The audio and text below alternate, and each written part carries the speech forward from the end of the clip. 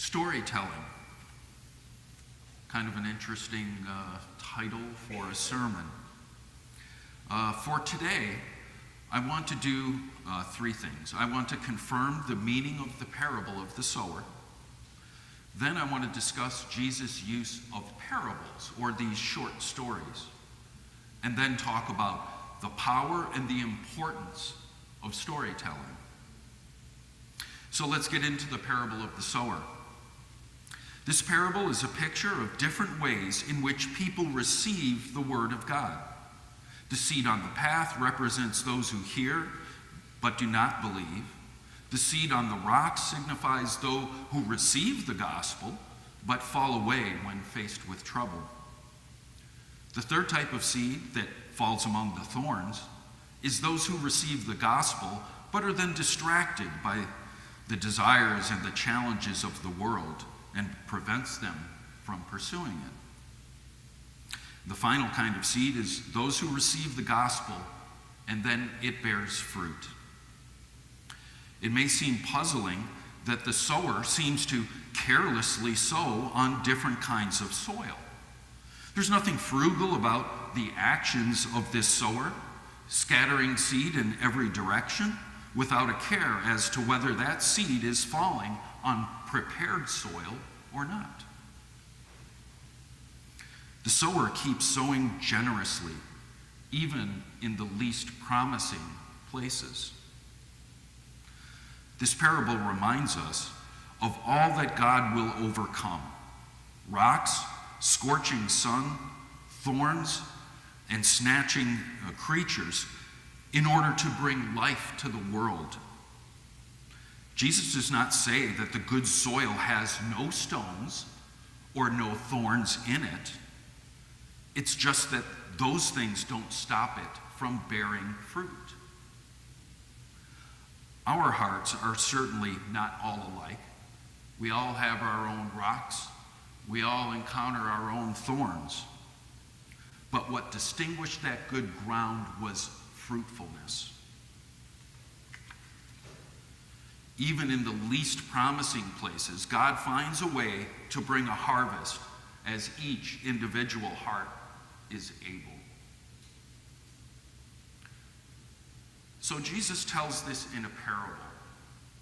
In fact, Jesus uses 38 parables in his ministry, all of them taken from everyday experiences of the people to whom he was speaking. The Greek word literally means a throwing or placing of things alongside of each other for the purpose of comparison. The comparison is expressed clearly by Jesus when he says, "The kingdom of heaven is like," and then goes on to talk about the sowing of seeds. It's a common start to many of Jesus' parables, this idea of comparison.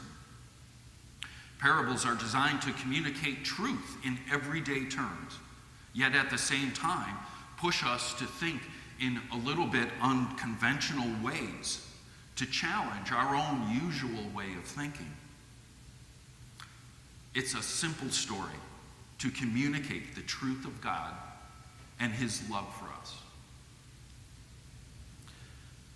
So in today's gospel reading, you noticed it was broken up into two passages, and verses 10 through 17 were omitted. But I want to highlight a couple of the thoughts that Jesus gives to the disciples in this portion. It's important to understand parables. Verse 10 says, "Then the disciples came and said to him, 'Why do you speak to them in parables?' And Jesus answered them, 'To you it has been given to know the secrets of the kingdom of heaven, but to them it has not been given. This is why I speak to them in parables, because seeing they do not see, and hearing they do not hear, nor do they understand. But blessed are your eyes, for they see, and your ears, for they hear.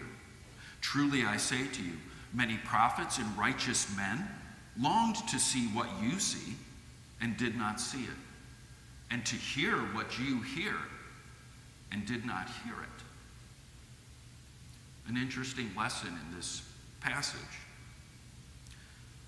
So what is it that the disciples possessed, but the others did not, that enabled their understanding, that enabled their seeing and hearing? It was their faith in Christ.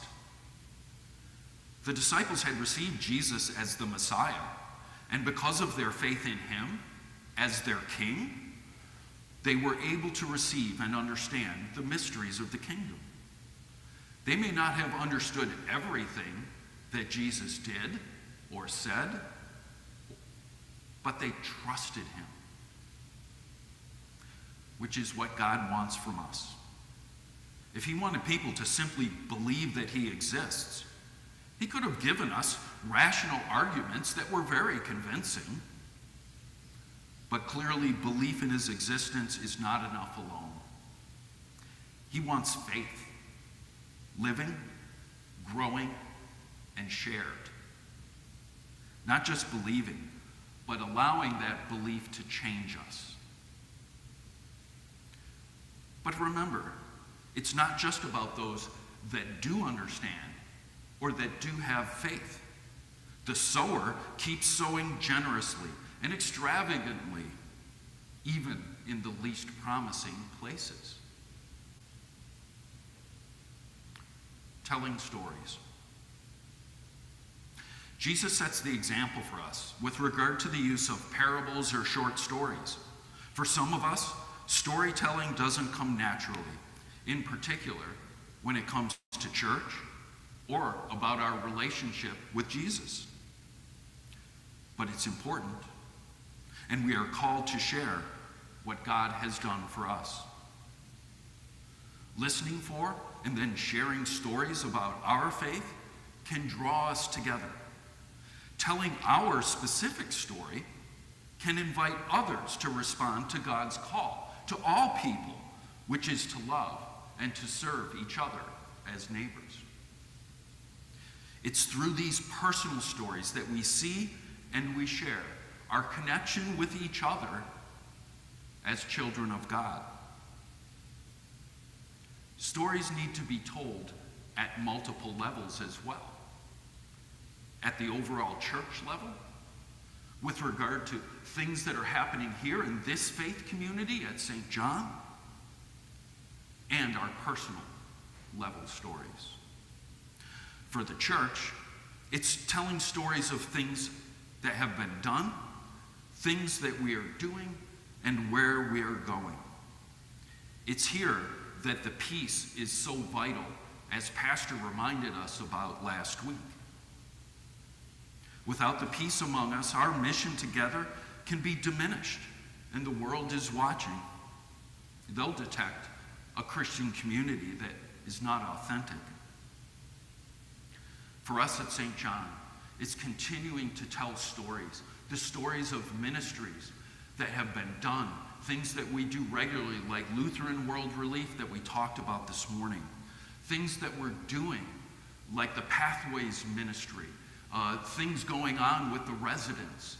And as we heard this morning from Shirley, the development of new ministry to help tutor children who are in such desperate need. It's telling those stories.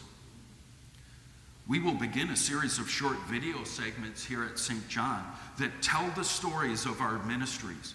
The first one in that series is actually going to be about the Thursday morning men's breakfast. It's currently in studio, so stay tuned for that, and the others that will come that will help us tell the story of what's going on here in this faith community at St. John. On the personal level, God has blessed all of us with unique personalities. He's equipped us with unique gifts in order to serve others and unique experiences that make up our own unique faith stories. Telling your spiritual story can be one of the most important things that you do for several reasons. We share the nature of God's goodness and love with people who may not know God and that love when we share our story with them. We show those who have heard of him who he truly is And we bring glory to God when we share those stories, because it's all about him and not about us. Amen? As we tell it, we're reminded of God's hand in our own life, and so it's got benefit for us as we relate that story. And finally, as 1 Peter chapter 3, verse 15 reminds us, we need to be ready to speak up and tell anyone who asks us why we live the way that we do. So, not sure where to start? This is a brief summary that I thought was wonderful by a man named Bill Greguska from the needencouragement.com site. When I share my testimony with a friend or even a stranger, I keep it short so I do not bore them with unnecessary details. Simply tell them how my life was before Jesus, how Jesus came into my life, and how my life changed because of him. Focus mainly on the difference that he made in life. Just think for a second. God has delivered you and me from many troubles in our lives, and it takes only a brief testimony to help someone understand the importance and the benefit of a relationship with Jesus. So do you have a moment to share that can change someone's life? Something you can share with someone on that short elevator ride, or when you encounter them in the community as you're meeting needs and someone has a question as to why you may do it.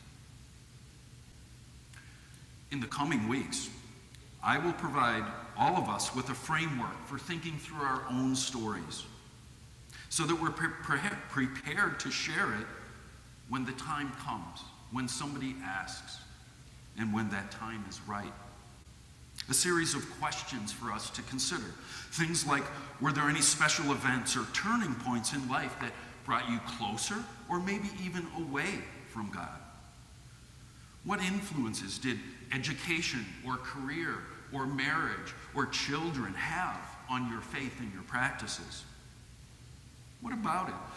What about Jesus and his message that drew you to him or drew you back to him? And what do you believe now?